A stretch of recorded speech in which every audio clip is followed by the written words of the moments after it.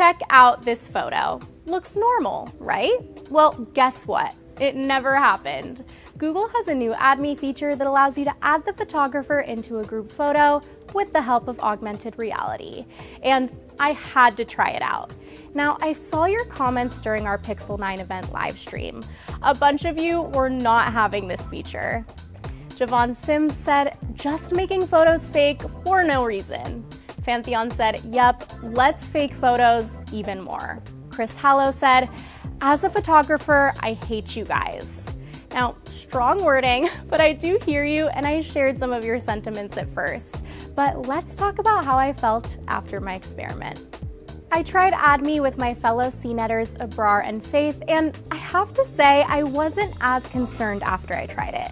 I have more qualms about whether some of Google's other photo editing tools are allowing us to go too far with getting the perfect photo, but more on that later. Here's how Add Me works. You take two photos and they get blended together. We wanted our final shot to make it seem like Abrar and I had our arms around each other. So she started by grabbing a picture of Faith and I. We made sure to leave a space for Abrar to pose in later, and I held my arm out for her. Then Abrar handed me the phone to take the next photo. Faith and I could leave the frame because there were augmented reality stand-ins of us showing where we were. I used these to position Abrar in a way that looked the most like she was in the picture to begin with. She held her arm out for me and I took the second photo. Then the phone merged photo 1 and 2 to create a single picture with everyone. But Add Me did not layer the images how we had envisioned, which we found very comical.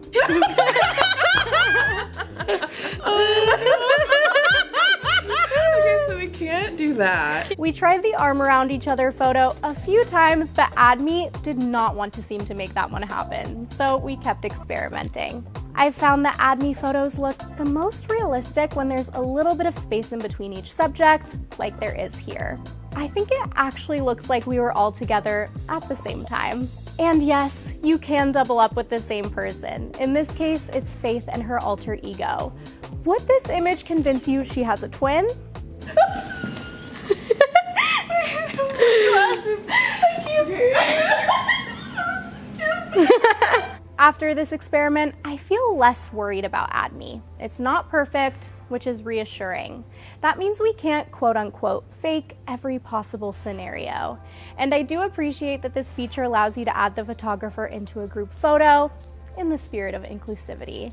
I think that Add Me could be a great way for parents who always find themselves behind the camera to be included in those special moments with their kids, for example.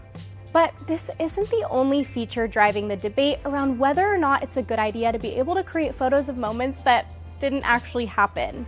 Google's Magic Editor has a new Reimagine tool that allows you to enter prompts to transform your photo. My colleague Andrew Langson used it to change the background of his selfie to a cool brick wall with a sunset. Magic Editor also allows you to remove someone from the background of your photo. And Google has a best take feature that lets you curate a shot where everyone is smiling. These other features do make me a little worried. While Add Me seems aimed towards inclusivity, these other features seemed aimed towards allowing you to create a quote-unquote perfect photo, but doesn't part of the beauty of getting a really good shot lie in the fact that it doesn't happen all the time? Now, these features don't always result in entirely seamless photos. When you look at Andrew's Reimagine picture up close, for example, there are little details like the imperfect cutouts around his hair that give away the fact that it was edited. But some photos from the Magic Editor or Best Take do look pretty real. Now, don't get me wrong, I like playing with these features, and I even like posting the photos if I disclose that they were doctored. Right now, you can only tell if they've been edited with AI by checking the metadata on your Pixel phone. So it feels disingenuous to me to post them without disclosing that they were edited and just act like I'm capturing these pristine pictures all the time. Now, of course, there are bad actors that could use any of these tools in nefarious ways. Those aren't the kinds of situations I'm pondering today because they're obviously bad. I'm addressing the gray area we encounter in everyday life of whether or not we should use these tools to say, make our Instagram feeds look perfect. But maybe my online presence is already kind of disingenuous because I'm really only posting about my best moments. These are questions I grapple with all the time. And tools like the ones I've mentioned from Google are not going anywhere. So we'll have to continue to grapple with these questions of how comfortable we feel using them, if at all, for years to come. This is only the beginning.